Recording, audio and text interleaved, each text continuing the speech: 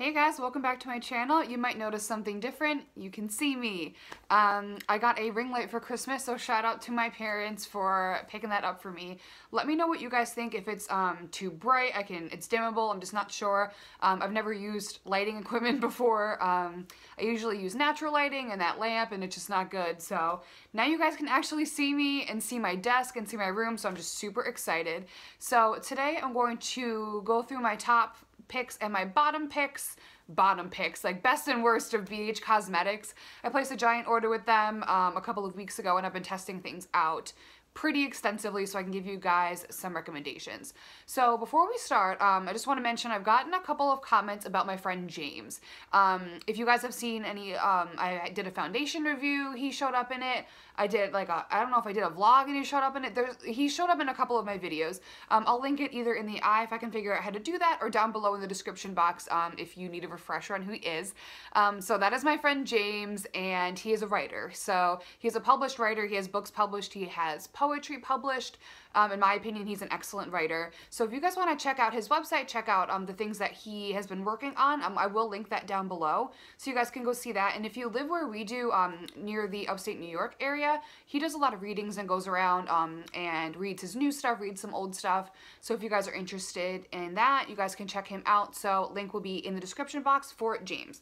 So anyway, let's go ahead and get started on my BH Cosmetics stuff. The first thing I'm going to talk about is this, because it was sitting right in front of me.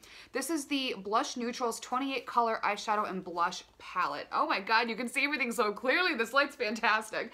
So you have 3 rows of eyeshadows right here, and then you have the blushes down here. This is not my favorite. There are a couple of shades in here that I use, and I got a really nice look from.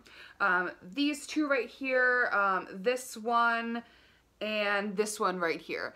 Other than that, I don't like anything else. I don't like these cooler tone shades. I find them to be kind of chalky and not very blendable. This one seems pretty pigmented, but it's very chalky when I blend it out on my eye.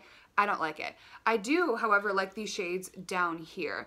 I use these as eyeshadows and as blushes. I've used these two as blushes, these two as eyeshadows. So I really do like these. This shade kind of confuses me. So it's not a highlighter shade because it's not shiny. It's got some glitter particles in it, but it's not like reflective like a highlighter. I can't use it as like an eyeshadow base because it's a little bit too dark, but I can't use it as a transition because it's a little bit too light. So I'm not sure what this was designed to be, because it's definitely not a blush shade like the rest of them are. So if you guys happen to know, if you have this palette and know what this one is for, let me know. Do I recommend this? Only if it's on sale, because I would say about 25% of the eyeshadows are good and usable. I remember I got this on sale, everything was like 60% off, so that I think is worth it just for the price, but there are definitely better ones out there. Speaking of eyeshadow palettes, I actually got this one for free. Because if I spent like a certain amount of money, which I did, you got this for free. So this is the B by Bubs Beauty Eye Palette. So in here you get 12 shades, and that is what they look like. So I was very disappointed in this as well. These shimmers are not shimmery. I don't like the mattes. I don't like this. I don't like it. I used these two purples, this one right here, which is Kind, and then this one over here, which is Confident. I used these to make a look, and I had to build these up so much that this one ended up starting to flake off on my crease. I don't like this. Am I happy I didn't pay for it? Yes. Will I use it again? No. I will be passing this on. I'll see if my roommate wants it, or my cousin, or somebody, but I mean, some of the shimmers are really nice, but they end up having an overall like chunky, chalky feel.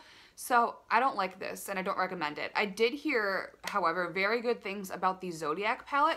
It happened to be sold out when I was on the website, but I will be shopping with them again, so I will go back and see if that's in stock.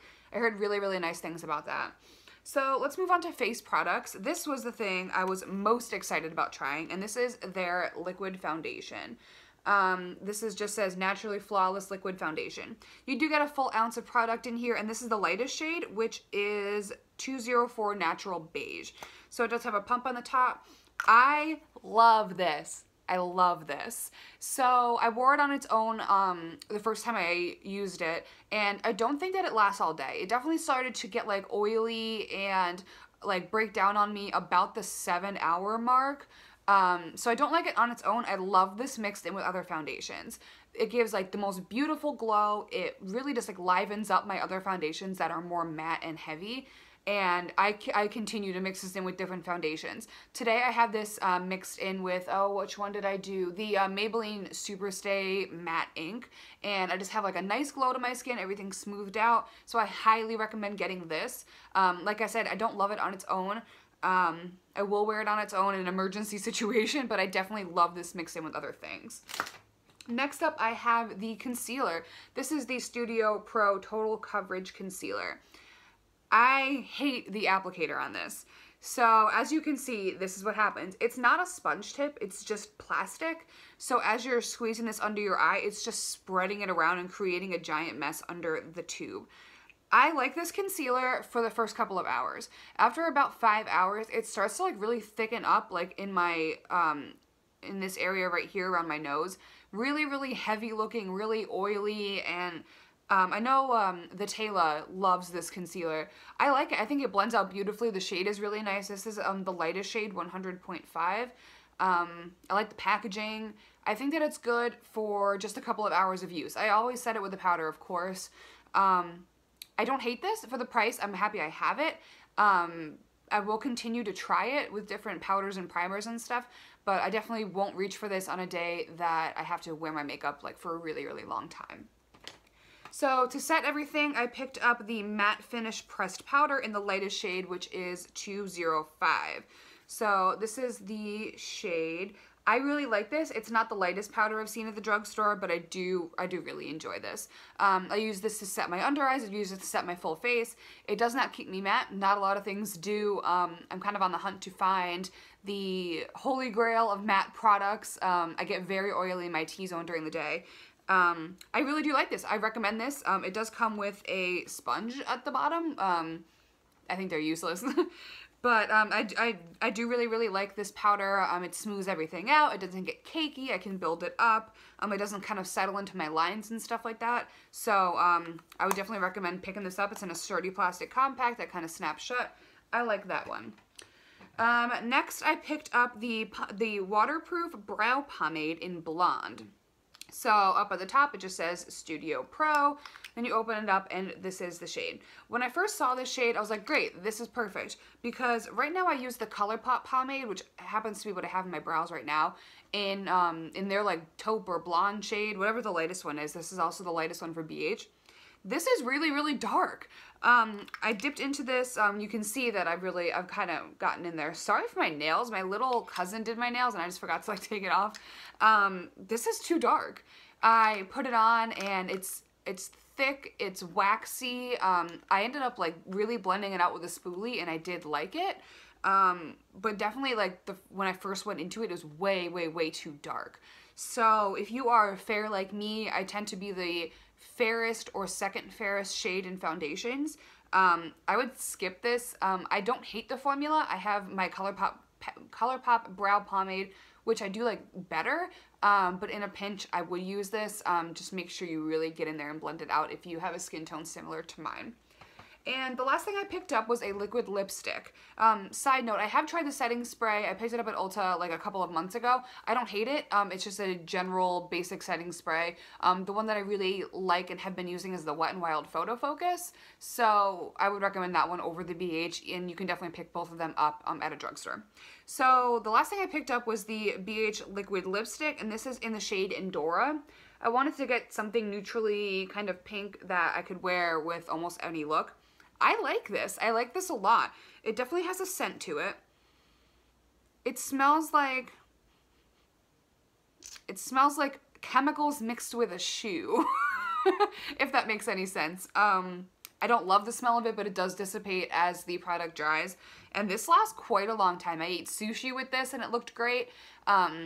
it doesn't get like cakey around the corners of my mouth and super dry as it wears, which a lot of liquid lipsticks do, at least for me. So I would definitely recommend picking these up. This is the only shade that I've tried. Again, this is the shade Endora. Only one I've picked up so far, but I will be picking up more of these in darker shades to kind of test them out. But I definitely recommend this. So those are the products that I've tried, the ones that I like and the ones I don't like. I will be placing another order with BH to try to get that Zodiac palette. I want to find maybe like a highlighter, because I already picked up the blush palette, maybe a bronzer. So I want to try a little bit more from them because they are so affordable. So let me know if you guys have tried anything from BH and what you like and what you don't like in the comments. Merry Christmas to everybody and a Happy New Year. Christmas is already passed for me when I'm filming this, and New Year's is this coming up weekend. So I hope everything has been going well for everybody. Make sure to check out James down in the description box, and I will see you guys in my next video. Bye!